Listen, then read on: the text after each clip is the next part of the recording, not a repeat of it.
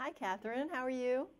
Hi, Ellie. How are you? This is such a treat to be speaking with you here. Oh, thank you. Nice to talk with you, too. Thank you, and welcome to Living the Gourmet.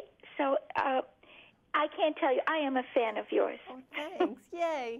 So this is so nice to have you here to talk to us about all the benefits and give us of olive oil and give us some tips for Mother's Day on some awesome recipes that I'm sure you have there. Yes, exactly. And you know, olive oil is one of my totally favorite ingredients because it's just that perfect combination of delicious and healthy.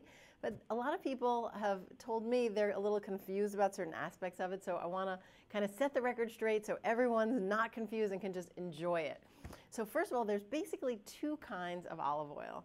There's extra virgin olive oil, and that has the most flavor, right? That's going to have all the different kind of fruity elements, peppery elements, and it's almost like wine because different varieties, different blends have totally different taste profiles, so you can go and taste and decide what you like best or try different kinds.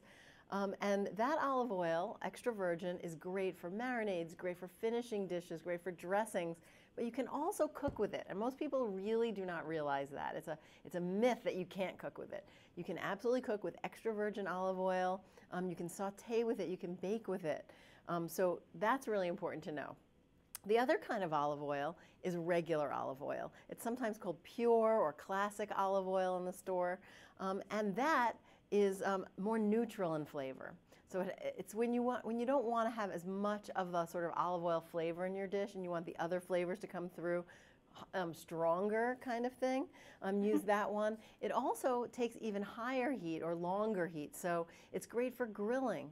It's great for kind of pan sauteing at a high heat. It's also great for roasting, for example. So pure olive oil for that, and it's also a very economical choice. So I always have both kind of on hand. And the thing is that any olive oil that you buy is really rich in heart-healthy monounsaturated fat. So it's all good for your heart, and it's one of those things that you can do. You can so easily swap out olive oil for another oil that's maybe less healthy, or butter even. You can swap that out in dishes, in baking even, and it's amazing because you're automatically making your recipe healthier by doing that. And the thing is that all olive oils have monounsaturated fats, but extra virgin has the added benefit of having a lot of antioxidants. So it's just incredible, and I like to have both on hand pretty much at all times. Well, olive oil is a standard in my home. I grew up with olive oil, and I love olive oil. But a lot of people are afraid to switch out the butter in baking, for instance. Does it change the flavor?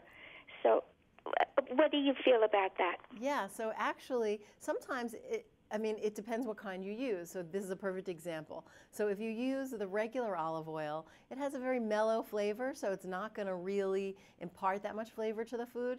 But there's a type of regular olive oil that's called light tasting, and it's labeled like that. It's really neutral in flavor. So depending on what I'm baking, sometimes I want that flavor, I might use extra virgin.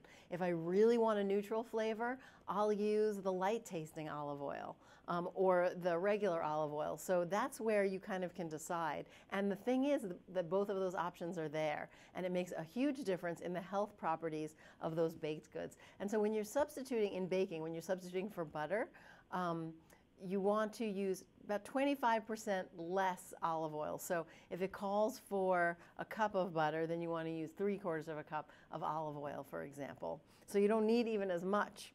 That's good. That's a wonderful tip.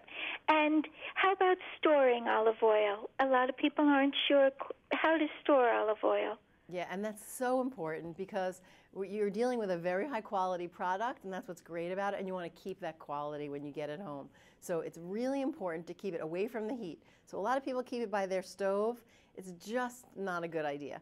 Keep it in a cool, dark place, and make sure it doesn't have exposure to the air. So keep that cap on tight. Make sure the cap is on. And then it's going to last 2 to 3 months, say, once it's opened.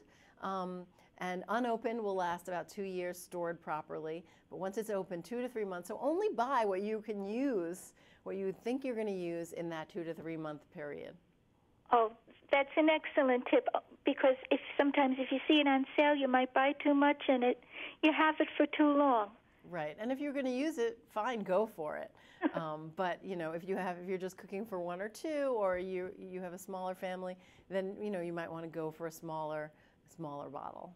So tell us what you're making for Mother's Day. So I know I'm a mom, right? But I cook for Mother's Day. I love to cook. I don't mind. But maybe someday someone will cook for me. But anyway, I'm making this beautiful whole grain salad that has, and it's two things really, and they both use olive oil, two different kinds of olive oil. So it really demonstrates how to use these different products differently.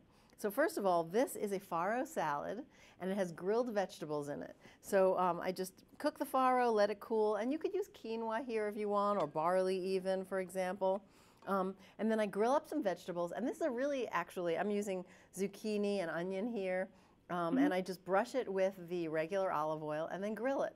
And you can totally grill with olive oil, so I think that's an important message to remember. Yes. And you can use any vegetables here. So sometimes maybe I made some peppers, some leftover zucchini, whatever it is. But here it's leftover eggplant. Here it's zucchini and onions. I toss that in with some tomatoes and fresh herbs.